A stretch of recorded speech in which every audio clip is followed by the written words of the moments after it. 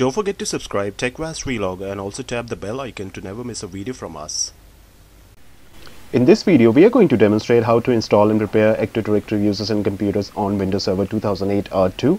We will also talk about some of the features available with Active Directory. Once again, friends, my name is Nitin Lal and I welcome you all to my YouTube channel TechVastVlogger.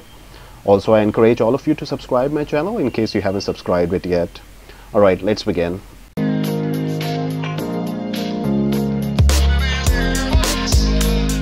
For demonstration purpose, friends, I have already created one of the virtual machine that contains Windows Server 2008 R2. If you would like to know how to install Windows Server 2008 R2, you can click on the link reflecting on your screen right now. Before installing Active Directory role on this Windows Server 2008 machine, friends, I have simply given one static IP to this machine. So let's type ipconfig. As you can see, I have one IP already assigned to this machine. Now we can simply go ahead and run DC promo to include the Active Directory role on this Windows 2008 server.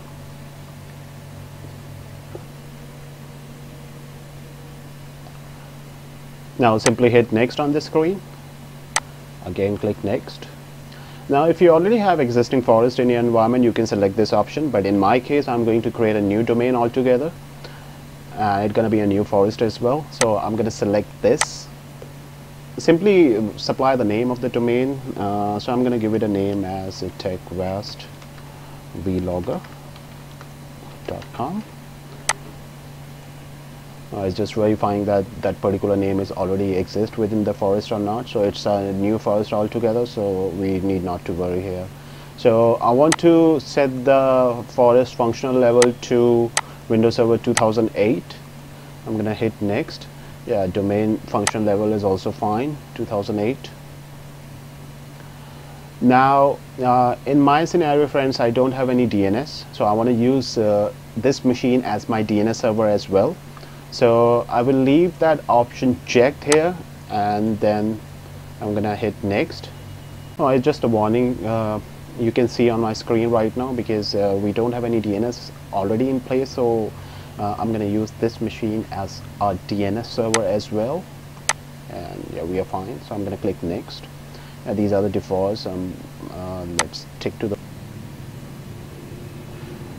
So that password is required in case if you would like to restore your Active Directory in future. So I'm gonna supply a password here. I'm gonna hit next. If you would like to export the settings, whatever you have done so far, you can do that here. I don't want to do it, so click next.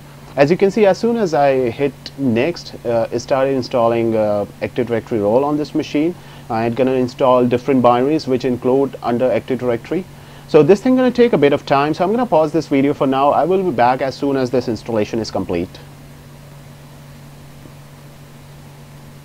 And we are back. As you can see that everything has been installed, and I got this screen, whereas I can just simply go ahead and click next, and it's going to ask me to restart my machine, so I want to do it right away. Yes, go ahead and restart.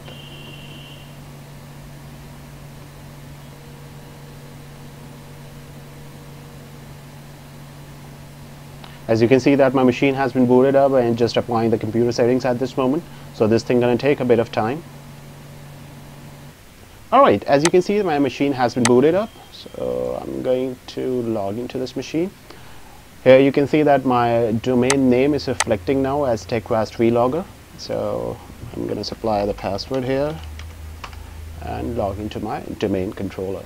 So now this machine of mine is acting as a domain controller at this moment. So we'll just simply go ahead and open Active Directory users and computer on this machine and see what all things are there. Alright, so it's booted up completely. I'm gonna type dsa.msc. You can open it from administrative tools as well.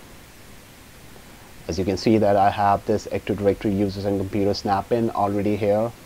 Sites and services to manage the domain controllers belongs to the same subnet or different subnet. You can do that here.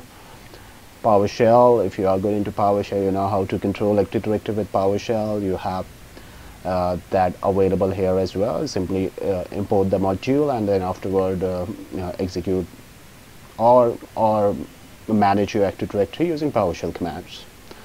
Domain and trust is there. If you want to set the trust among different folders, different domains, you can do it from here. As you can see that I have Active Directory users and computers open on my screen.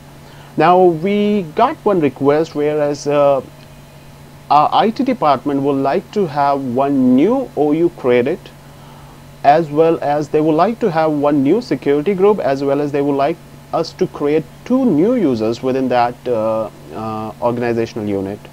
So to do that, just simply right click here, click on new and select organizational unit.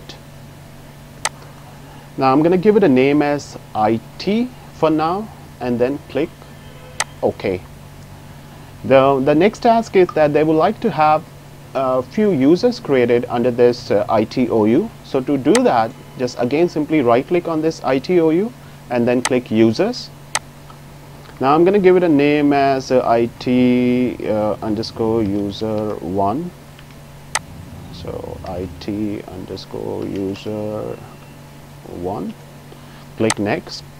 Now if you select this option, then user do have a flexibility to change the password during the very first login. So I'm gonna give it a password here, click next and then finish. As you can see that my IT user underscore 1, sorry, IT underscore user 1 is created. So I'm gonna create another user under this OU. So I'm gonna give it a name as IT underscore user 2. IT underscore user 2. Click next. I'm going to stick with the defaults right now. So again, I'm going to give the password here. Click next and then finish. As you can see that I have 2 users already created. As I said that we have another requirement, whereas they would like us to create one security group as well under this IT OU. So to do that, just simply right click on it. You can right click here as well, or you can right click here. It doesn't make any difference. So simply click on group. I want to give it a name as IT users underscore group for now and click OK. That's about it. Let's say for instance, if you would like to add these 2 users under this group, you can simply double click on that group, click on members, click add. You can go to advanced, or you can supply the names here and then click check names. I don't have much users, so I'm going to click advanced, find now. So here are my 2 users. I'm going to select those 2 users and then click OK. That's it. As you can see here, under members I have those 2 users. I have one separate security group for my IT users. I have 2 users which they have requested us to create. That's all I have for now. Thanks for watching this video. I will see you in the very next tutorial of mine. Until then, I hope this has been informative for you, and I would like to thank you for viewing.